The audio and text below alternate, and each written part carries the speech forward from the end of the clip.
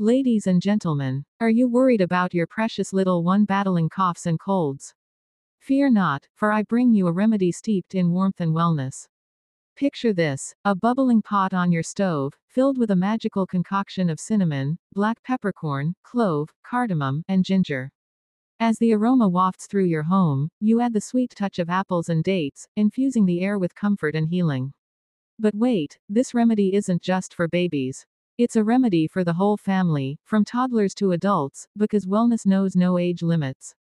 Imagine cozy evenings spent sipping this elixir, feeling the comforting embrace of its natural goodness.